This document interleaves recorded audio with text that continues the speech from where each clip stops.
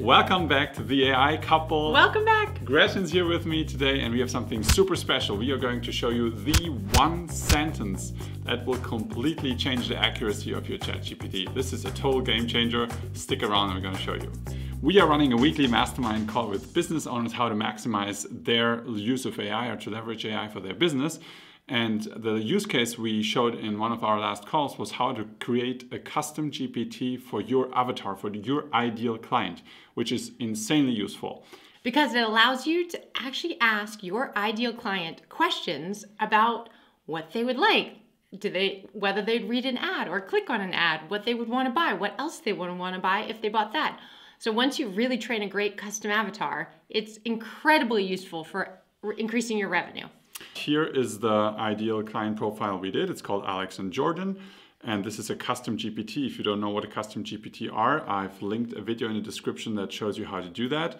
And I'm going to quickly give you an overview what this is and how it looks like. And then we're going to show you something insane.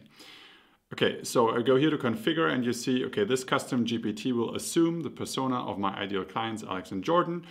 And we want to answer first person, and it's a couple in their 30s or early 40s, and they are interested in festivals.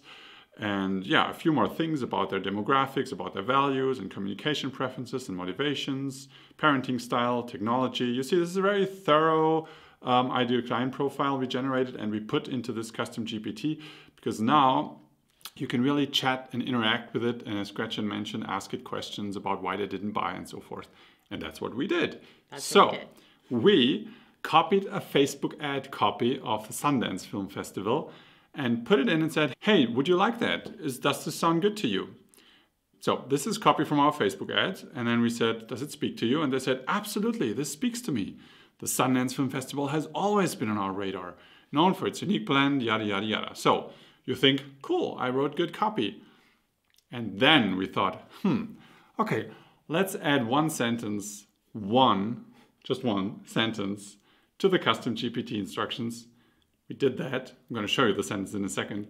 And then we ran the same thing again in a new chat. So we opened it, we changed the GPT, we opened a new chat, and we asked the exact same question. Same copy. Does this speak to you? And the answer is, honestly, not really.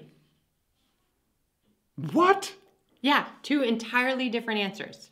They say, while the urgency is a good hook, Sundance Film Festival isn't exactly in line with the kind of festivals Jordan and I are passionate about. Wow. I mean, that would be good to know and kind of like a big deal. If your business is to sell festival tickets and you created a custom GPT for your ideal client, you would want the latter, not the former probably, if that's the truth, right? Right, you'd want the truth. You want the truth. So what happened there? What did we actually do? Okay, let me go back and show you what we added. This is the only line we added. Don't sugarcoat and please me, give me the real answer. The only thing we added. So before we had that line in, we got, oh, that would be amazing, I would love it. And after we added that line in, it said, honestly, no, this doesn't feel like it's a good match for our values. So ChatGPT, by its training, is designed to be affirmative, to be agreeable, to make you feel good, to be supportive and optimistic. You know, you've seen that. It's a cheerleader. It's a cheerleader, yeah. It's appreciative, and generally, if you ask it if something's good, it'll say, "Oh yeah, I love it, go for it, amazing." And this is nice and it's good and useful mostly.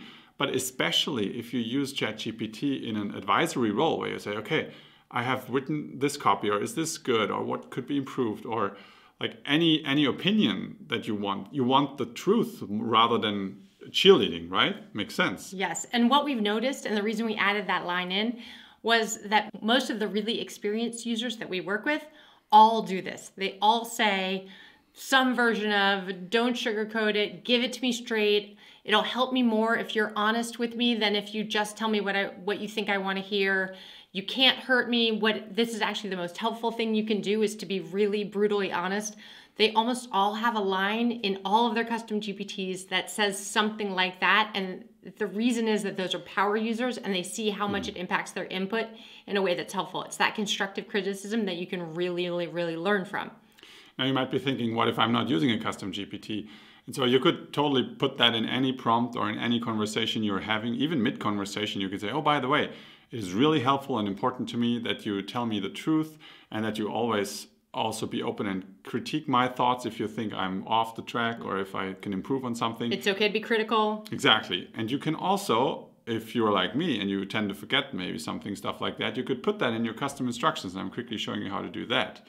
So the custom instructions are down here. If you click on your name and then custom instructions, you can add in the top block something that you want ChatGPT to know about you, like your business, or we put in like the names of our kids and ages of our kids. And down here, how would you like ChatGPT to respond? Then you could say, we love optimism. We also appreciate a friendly, helpful tone. Also, don't sugarcoat everything. It will help us more to hear the truth instead of that our ideas are great. And I also copied this sentence in the description for you. If you want to copy and paste that, you can obviously also adapt it to your liking. But this is super important and super useful. Try it out, play with it, and your mind will be blown. Yeah. Oh, and every time you make one of these changes, if you make a change to your custom instructions or you make a change to your GPT, you open a new chat because the instructions that a chat uses or the custom GPT it uses are set at the beginning when it gets opened. So if you continue in that chat, you won't see a change. Or if you continue in a chat you're in, you won't see a change from the custom instructions. So always open a new chat if you're going to try to compare what the difference is to get the finesse right of how you want this sentence to work in your custom instructions. If you've already been building a custom GPT and you always wondered what this action thing down here is all about and how to actually hook that up to Zapier and integrate it with all the other 10,000 apps that are out there, I've made a video for that here, I don't know.